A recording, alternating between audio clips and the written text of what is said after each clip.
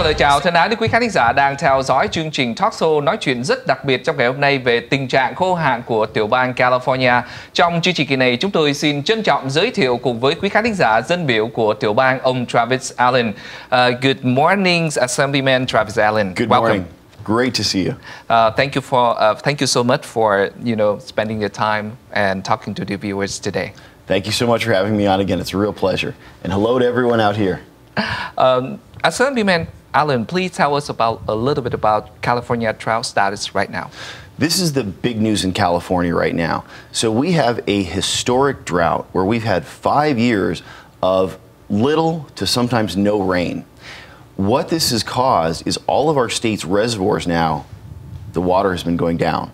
And I just recently visited many of these reservoirs, and you can see where the water line used to be, and it's now 10s, 20s, 50s, hundreds of feet below where the water used to be, which means that we're draining our water resources, and we're not entirely running out of water, but we have a lot less than we had a couple of years ago. Thank you. Thưa quý khán thính giả, câu hỏi của Trọng Thắng dành cho ông là xin ông vui lòng cho biết về cái tình trạng khô hạn, hạn hán ở tại tiểu bang California như thế nào. Thì ông ta cho biết rằng trong vòng 5 năm vừa qua thì cái lượng mưa đổ xuống California rất là ít, cho nên là cái điều đó đã dẫn đến một cái tình trạng hạn hán ở tại California, và ông đã đến thăm rất là nhiều những cái khu vực dự trữ nước ở tại California, có cả 5 địa điểm khác nhau ở tại tiểu bang, và ông ta nhìn thấy là cái mực nước nó đã xuống rất thấp.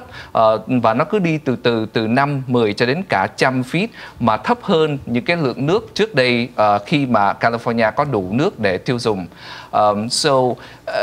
Because of that, right now we understand that Governor Jerry Brown make it level 2 alert to all of the California residents. So what is it about? So the story is that because we have less water now in California, because we've had less rain, the governor has decided that he wants people to start using less water. And so the governor has come out and said, use less water, don't water your lawn as much, don't wash your car as much, take shorter showers, things like this. And then also he even wants you to report your neighbors. So if your neighbors are using too much water, he wants you to report these people. He has talked about fines of up to $500 per day for some of these violations. This is the real issue, though. The real issue is that in California, of all of the water that we have that comes down from the sky and turns into snow and then comes through our rivers and down through the San Francisco Bay Delta, of all of that water, urban usage, which is what we use, is about 9%. Okay, thank you, sir. Let me translate into the viewers. Thank you.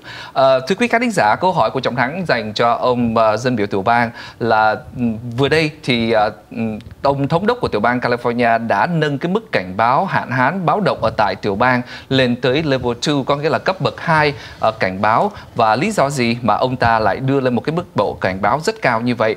Thì ông Travis Allen đã trả lời rằng lý do mà thống đốc của California đã nâng cảnh báo lên mức độ 2 là bởi vì những cái lượng mưa mà chúng ta nhận được ở tại California mỗi ngày một ít đi, cho nên vì cái lý do đó cho nên là ông đã đưa ra cái lệnh cảnh báo cho toàn bộ tất cả những cư dân ở California, và ông cho biết rằng là những cái người dân địa phương không nên xài nước quá nhiều. Quý vị có thể chỉ tưới cây chỉ có một lần trong một tuần mà thôi, và quý vị không nên rửa xe thường xuyên như là trước đây. Và nếu như mà quý vị nào mà vi phạm vào trong những cái lệnh cảnh báo mà mức độ 2 của thống đốc thì quý vị sẽ bị phạt rất nặng, có thể lên tới cái mức cao nhất là có thể lên tới 500 Mỹ Kim, nhằm cái mục đích là cho cái người dân hiểu rõ về cái tình trạng hạn hán ở tại tiểu bang California hiện nay. Và tuy nhiên rằng là ông ta nói rằng cái nguồn nước từ ở bên trên cái khu vực mà Delta ở phía trên của phía bắc của California đổ xuống, thì Trọng Thắng đang ngưng ông ở cái chỗ đó. Và bây giờ thì mời quý khán giả cùng trở lại với ông Travis Allen. Please sir, continue. Okay, so in California, of all of the water that comes down and that we get to use, about 9% of the water is used in urban usage. Yes. Of that 9% urban usage, about 60% of that number is used in or around our homes.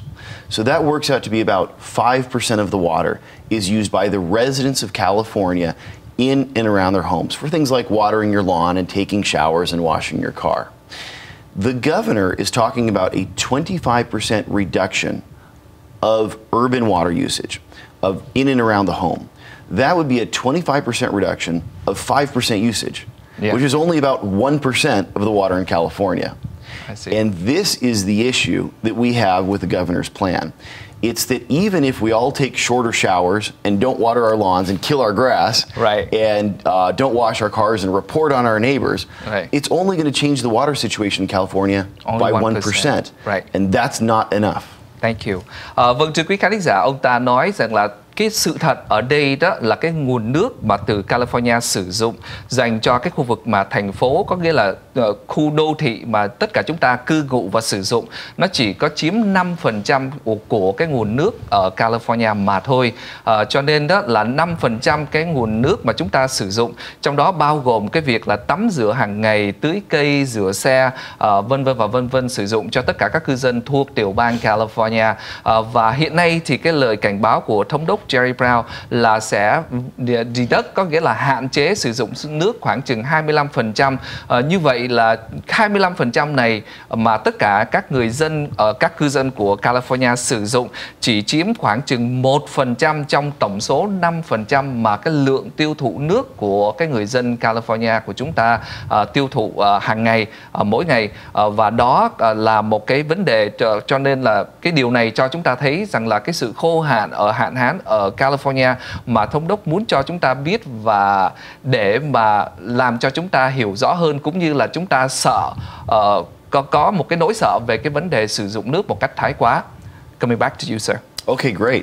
Yeah. So if us reducing our water usage by 25% only changes water by 1% in California, right, everybody knows that that won't be enough to fix the problem. So here's what we really need to do. What we really need to do is understand what happens to the water that we do have in California, because we actually have enough water. Even through the droughts, we have enough water. We have a water management problem, not a water supply problem. I see. Vâng, thưa quý khán thính giả, ông nói rằng là một lần nữa ông nhắc lại là cái sử dụng của chúng ta là khoảng chừng 5% của cái nguồn nước tại tiểu bang California, cho nên là bây giờ chúng ta giảm cái sự tiêu thụ nước 25% như lệnh của thống đốc cho biết, thì chúng ta chỉ có giảm bớt 1% trong cái lượng nước tiêu thụ của nguồn nước ở California. Cho nên vì cái lý do đó mà ông muốn mang đến cho chúng ta hiểu được rõ hơn là cái sự tiết kiệm nước như thế nào. Coming back to you, sir, I lost a little bit about the last part that you're saying about. Okay, so we actually, in California, we have a drought every 7 to 10 years. Every 7 and 10 This is just how it works in California. So we get a number of years of good rain, and then every 7 to 10 years we have a period where there's not as much rain. This period is a little bit longer than the last one. It's been 5 years. So we have a little bit less water than we usually have. But this happens all the time. So we're used to these sorts of cycles happening. Vâng, thưa quý khán thính giả, ông ta nói rằng là cái vấn đề mà thiếu nước ở California là không phải là chỉ mới đây. Tuy nhiên lần này là một cái lần xảy ra rất lâu, nghĩa là trong vòng suốt 5 năm qua chúng ta không có mưa ở tại California. Vì cái lý do đó cho nên là cái điều này đang trở thành một cái điều mà rất quan trọng cho người dân của chúng ta. Great. So because we know that we always have a drought every 7 to 10 years, we can prepare for this. Right. And we've tried in California. So starting back in the 1960s, we had something called the State Water Project. This was supposed to deliver a bunch of water throughout the entire state of California. This was 50 years ago, and this was done by Jerry Brown's father, Pat Brown, when he was a governor. To date, that project is only 50% built, which means it's only half built out. It's only delivering half of the water that it should. The second problem is we have 3 storage sites. We have basically 3 dams that need to be built. This is a place called Auburn Dam, Temperance Flats, and Sites Reservoir. These have been on the books for decades now, but it's been tied up in court, so they've never been built because there's environmental concerns by some of the groups in the area that don't want us to have more water.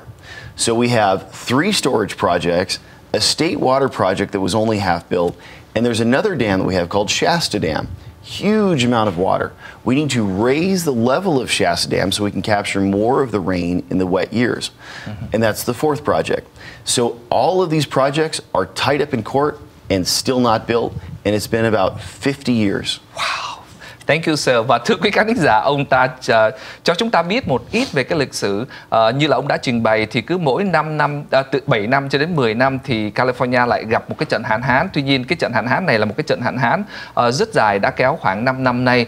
Và ông ta nói đó là trở ngược lại thời gian từ năm 1960 thì lúc đó thống đốc của California là bố của ông đương kim thống đốc hiện nay, đó là ông Pat Brown, và ông ta đã có những cái chương trình hành động để và nhằm cái vấn đề là cứu vãn về cái vấn đề hạn hán ở tại California.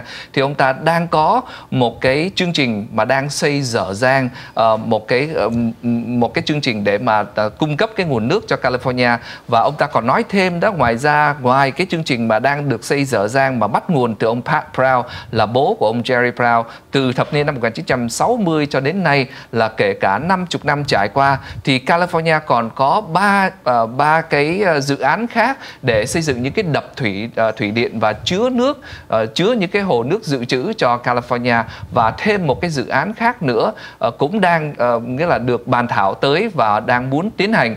Tuy nhiên là ông ta nói rằng là trải qua 5 thập niên, có nghĩa là 50 năm qua, thì một cái dự án đang được xây dở dang, còn 4 dự án khác thì thưa quý vị chỉ ở trên bàn giấy, là bởi vì lý do là cái vấn đề pháp lý, cho nên là những cái công trình này vẫn chưa được khởi công để xây dựng.